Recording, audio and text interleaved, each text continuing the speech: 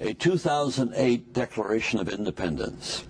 When in the course of human events, unattended grievances make it necessary for citizens to re-examine the structure of their government and bring about change. We were once a great nation, created by immigrants from foreign lands who populated a bountiful continent. We now witness our nation's prestige and our domestic liberties considerably diminished.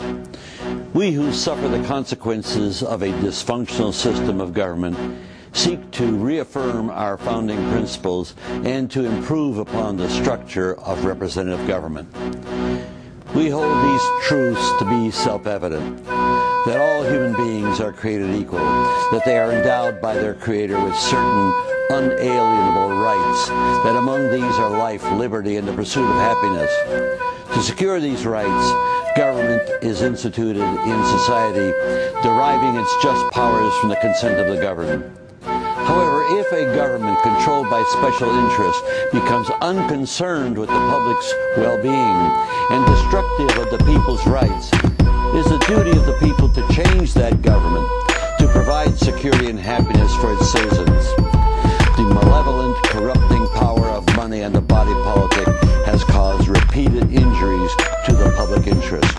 To prove this, let facts be submitted to a suffering nation and a disillusioned world. The presidency and the Congress are steeped in a cult of secrecy that denies the people knowledge of what their government is doing to them and to others in their name. Secrecy is the foremost destructive force to democracy. The presidency and the Congress have failed after the oil shock of 30 years ago to provide leadership to end our dependency on oil. Continued reliance on oil distorts our foreign policy and causes Americans to disproportionately pollute the environment. The presidency and the Congress have been complicit in permitting a small, rapacious, greedy minority of money managers and corporate titans to manipulate the United States and global financial markets for their selfish gain. The presidency and the Congress have redefined the criminal act of terrorism as an act of war in order to maintain the nation in a constant state of war, which in the words of James Madison is the worst of all evils, in that it facilitates the control of the many by the few.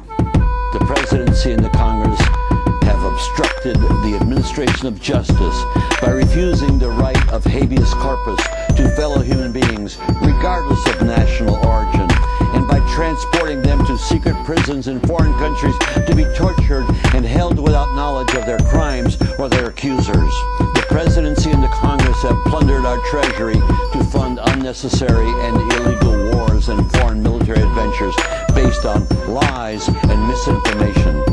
The presidency and the Congress wage psychological war on their citizens to induce unfounded and unreasonable fear of non-existing threats in order to militarize America's culture and make us accept ludicrous defense expenditures greater than all the rest of the world combined, when in fact there is no nation capable or desirous of threatening our security. The presidency and the Congress, in pursuit of an illogical war on drugs, export military weapons that violently destabilize foreign democracies. Their war on drugs ravages America's inner cities, destroys families of our most disadvantaged citizens, and put more of its own citizens in prison than any country in the world. The presidency and the Congress encourages and funds our self-appointed role as the world's policeman, becoming the basis for American imperialism and for distorting our nation's budget priorities with excessive spending for the military-industrial complex.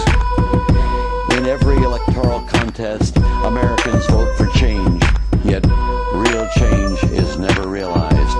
Despite creative advances in the private sector of human society, our public sector government is mired in partisan stalemate, unable to respond to the complex demands of the 21st century. The political structures of our current representative democracy were designed in the susceptible to change. Therefore, we citizens of the United States, in our capacity as sovereign creators of our government and its Constitution, solemnly declare that we seek a greater role in our self-governance beyond that of merely voting and giving away our power to politicians on Election Day. We choose freedom, the right to participate in essential power of government, the right to initiate and vote on laws in partnership with those we elect to our governing legislative bodies. As sovereign human beings, we have the innate right to collectively make majoritarian decisions on the policies that affect our lives. We the people recognize that elected officials at all levels of American government have no incentive to share legislative power with the people. Therefore, we pledge our efforts for as long as it takes to circumvent government inertia by directly voting to enact as the law of the land the National Initiative for Democracy. This federal ballot initiative amends the Constitution in a manner similar to the precedent set in Article 7. It creates an electoral trust separate from representative government to implement on behalf of the people legislative procedures established in an accompanying federal statute. The enactment of the National Initiative essentially creates a legislature of the people in every government jurisdiction of the United States, operating in a legislative partnership with the elected federal, state, and local legislative bodies.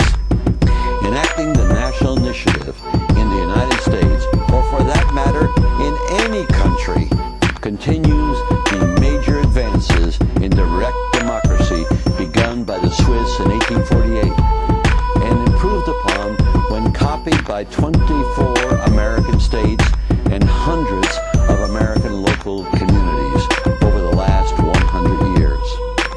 The global impact of empowering people to vote directly on public policies that affect their lives will change forever the paradigm of human governance, a goal worthy of pledging our lives, our property, and our sacred honor.